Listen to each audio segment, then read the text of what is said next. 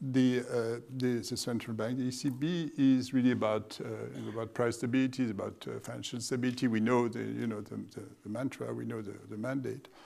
And there's a disconnect between that and what younger people care about, which is inequality and climate change, probably the two most important things they would mention, which is obviously not in the mandate of a central bank.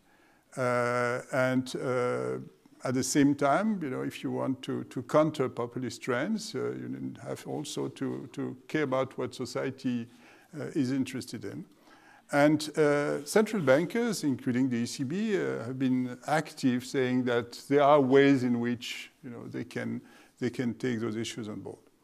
Especially, inequality, there is not much it can do, but climate change. And I think it has been done mostly through saying that there are financial stability ways to addressing climate change and warning the private sector about the consequences of underestimating the risk of stranded assets and what it implies for financial stability.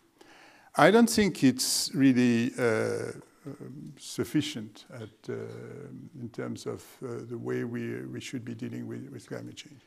Is it consistent to tell the private sector, you shouldn't invest in such and such asset because it involves a risk that of these assets being stranded because of climate change policy, and at the same time saying that in the monetary policy operation, the asset purchase of the ECB, you're perfectly neutral and you don't distinguish between these types of assets. I mean, we're benefiting from extremely low interest rate, and we're benefiting from a windfall that comes from this much lower interest rate on public debt than anticipated even 2 years ago.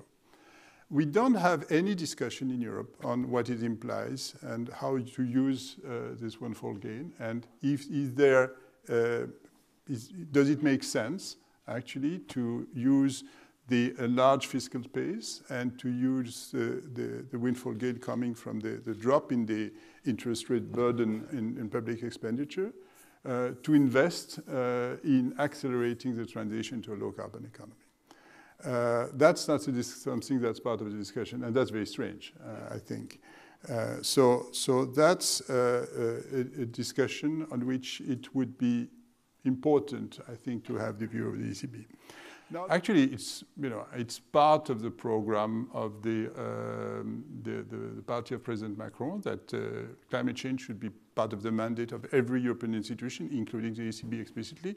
We don't know what it means, but it may mean that there will be some sort of suggestion that the ECB should do that.